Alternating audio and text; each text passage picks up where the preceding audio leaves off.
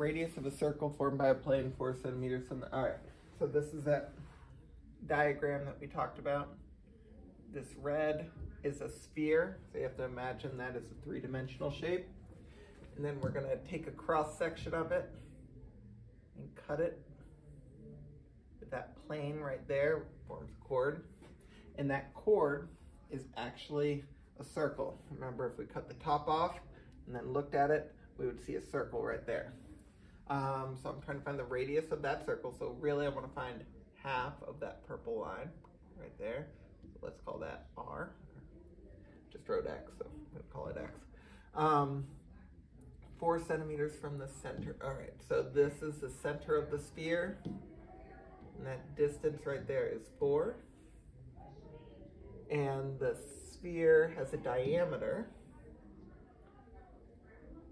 see where I drew that, of 10, which means the radius of that sphere is 5. So that sets me up with a nice little image. This is a 3, 4, 5 triangle. It's a Pythagorean triple, but we'll go ahead and use the Pythagorean theorem just to make sure everybody's comfortable here. X squared, 4 squared, oh my gosh.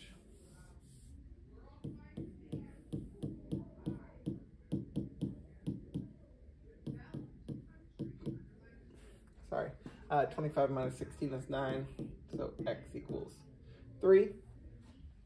Now again, it's asking for the radius, so all I need is that 3. If it asks for the diameter, I would need to double that 3. Number 19. A chord 18 centimeters long is perpendicular to the radius of a circle, the distance. All right, so I'm gonna go ahead and draw this. I really wanna draw a picture here. Trying to do something like this and keep it in our heads is tricky to say the least. All right, give myself a circle to work with. We've got a chord. Draw that chord right there. 18 centimeters long, it's perpendicular to the radius of a circle. All right, so now I'm going to draw the radius of that circle.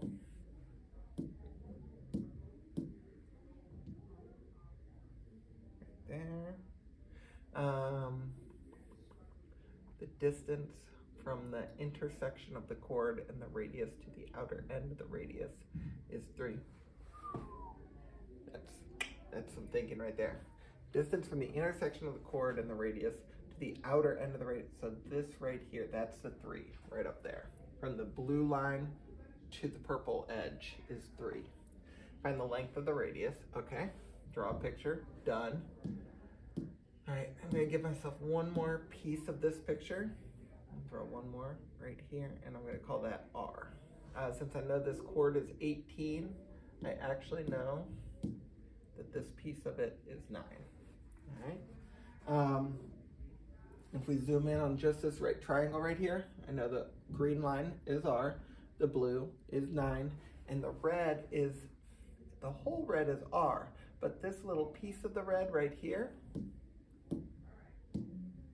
is R minus 3. Now let's set it up. One unknown, R, and I can use Pythagorean theorem. 9 squared plus R minus 3 squared equals R squared. It's gonna be some really nice algebra that happens here. 9 squared is 81.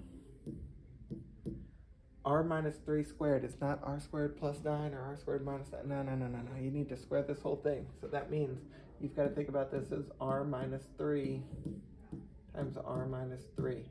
Maybe you distribute, maybe you use square, whatever you use to multiply this out. You're going to end up with R squared minus 6R plus 9 equals R squared. I'm going to move this minus 6R over to this side by adding it to both sides, so the 81 stays there. The R squareds cancel out. Plus 9 equals 6R. So we've got 90 equals 6R. So all I got to do is divide by 6. I think that's 15 if I'm doing my math right. So R equals 15. Since R is the radius, that is it. Number 20. Find the length of a chord that is 3. All right. Same picture, right? So we're really getting used to this picture. Here's the circle. Here's the chord. The chord is 3 centimeters away, and the radius of the circle is 9. Classic picture, right? And we're trying to find the length of the chord. We can find this piece of the chord and then double it. Since it's perpendicular to a radius, the red line, even though I didn't finish the red line, it is a radius. Pythagorean theorem. 3 squared plus x squared equals 9 squared. X squared equals 81 minus 9. X squared equals 72. X equals root 72. This is a place where we want to simplify this square root.